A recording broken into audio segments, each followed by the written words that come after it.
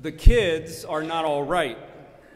That seems to be the sentiment of so many experts of late, especially in the wake of the CDC report, Youth Risk Behavior Study, that was released last month. The study showed some pretty severe increases in depression and anxiety among young people, and since that time, researchers and pundits have been scrambling to find the causation behind these trends.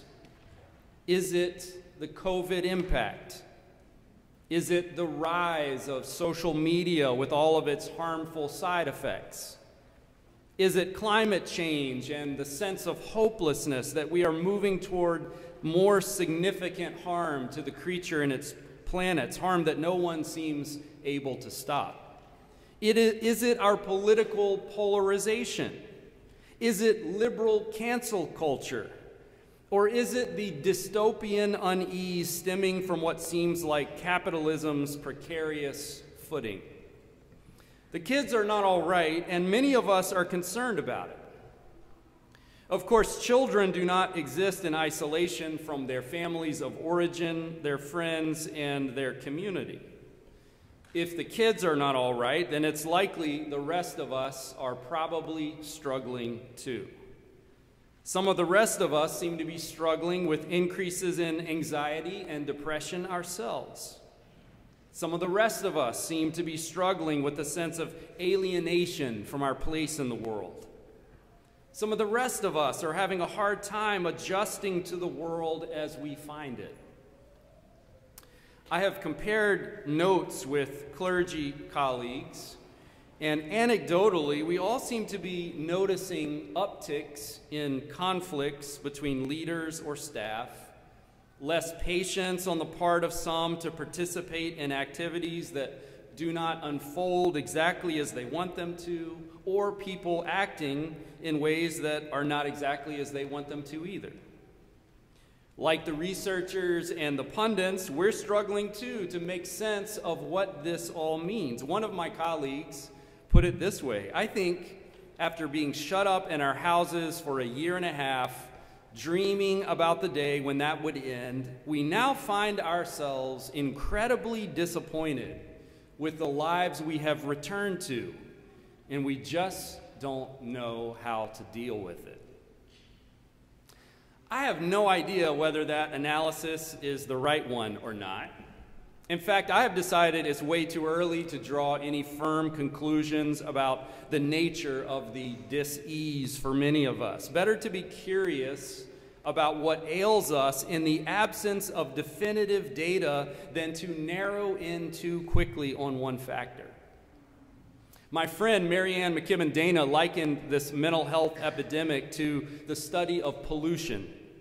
We can all see the results of pollution downstream, and it would be nice if we could point upstream to a single smokestack or factory culprit that would address our problems downstream.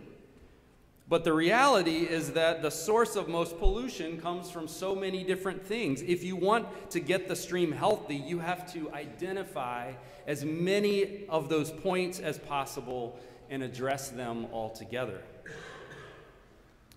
Meanwhile, as we wait for more specific data on these points that ail us, Jesus, centuries before the emergence of the science of psychology, teaches his disciples that anxiety is a human problem at the root of so many of our personal and societal conflicts. We worry about what we'll wear, what we'll eat, and when we'll die. Then, like now, the problem is that anxiety over life can very quickly get in the way of actually experiencing life. Anxiety, as many of us know, is more than an individual problem. It can make whole communities uptight and anxious. Anxious people have to do something with their anxiety, so soon it spills over into other vulnerable people, multiplying and spreading like a virus. Pretty soon, a vulnerable family, community, or even society can find itself amplifying bullying and scapegoating behaviors.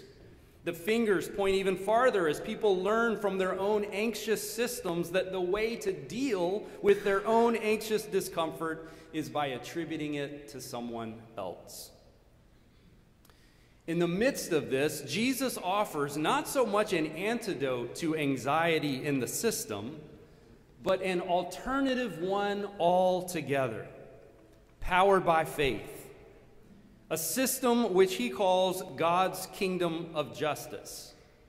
A kingdom not because Jesus is a monarchist, but because that's the governance model that he and his disciples were living in, and Jesus wanted them to understand that there was an alternative to it.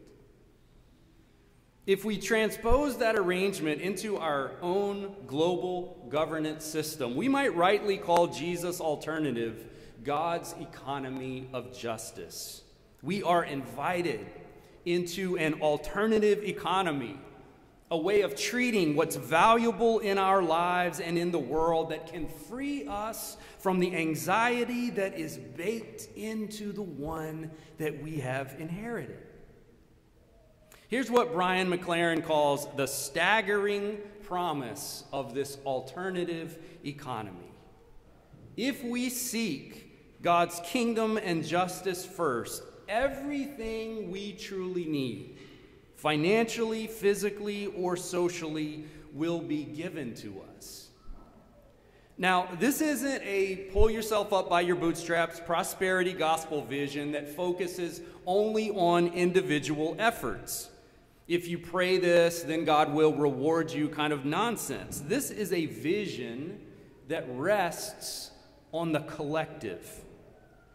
If we are focusing on God's economy that is built on neighbor love and care, then we learn to collaborate and share. But if we're oriented on our own individual and security and success only, then we're always in competition with each other. And some will always get more than what they need, and some will always lose. I think you can see that in systems large and small. For the economy of, say, the 8th grade, where most are anxiously clamoring to be on the winning side of social cred, to the excesses of global capitalist economy that makes some so wealthy that they are constantly and anxiously having to find new places to put their overflowing resources while others are sleeping on the front steps. But Jesus goes even farther. As McLaren writes, anxious people are judgmental people. Worried that someone is judging them, they constantly judge others, which of course intensifies the environment of judgment for everyone. Just as anxiety becomes contagious and creates an anxiety-driven system, judgment easily creates accusatory systems in which no one can rest. No one can be themselves. No one can feel free. Our church has a number of people who are sometimes anxious and judgmental. I know that because I'm one of them. Part of the reason I was attracted to Brown Memorial is because I have a critical mind and appreciate being in a place with an abundance of critically minded people who think deep thoughts about why the world and life are the way that they are. But it took me a lot of years of personal work to discover that anxiety is not a precursor, is not a necessary precursor to excellence. I didn't need to sweat in turmoil over every sermon or other actions in order for it to turn out useful to someone else. A critical posture that lapses into judgmentalism isn't necessary either. You can have a critical mind that enables you to discern what is good and right while also cultivating a generous spirit for yourself and for others around you. What Jesus points out is that the best way toward that economy of grace and justice, in fact, the only way to create it, is by first focusing on yourself while staying connected to the community around you, When it comes to church, staying connected is important for a couple of reasons. It is often the best alternative to fight or flight. Standing in the midst of tension is where we often have the greatest opportunity for personal growth. But creating and sustaining the community that Jesus envisions depends on those of us who are not directly embroiled in conflict or controversy, bringing our ability to stand in the middle of anxious situations with a kind of clear-headed grace and non-judgmental posture that is needed. Sometimes simply choosing not to disengage is the most important way you can love your neighbor as yourself. Now, if all this is sounding a little too much like a public service announcement for church from your very self-interested pastor, remember that Matthew's gospel wants you to see Jesus as the new Moses, a liberator. And Jesus challenges those of us who think about liberation only as doing the protest work to get the community out from under the grip of Pharaoh. That's not even half the work, according to the Exodus narrative. The rest of the work is trying to carve out a new kind of community that isn't constantly recreating the oppressive structures that God has freed us from. You need to be liberated, not just from these external oppressive structures, but from the ones that we've all internalized. We need to be deprogrammed from all of those messages that have told us, that have told you that you're not good enough, not attractive enough, not rich enough, not the right race, not the right gender, not the right ability, so that we can be reprogrammed with the core message that our children already know, that we are God's creation, beautiful and loved. And there needs to be a community that is trying hard to build a community centered on that message and that way. This is a big part of what church is for. It's the petri dish where we play with all the possibilities of living into God's economy, understanding that along the way we are going to struggle.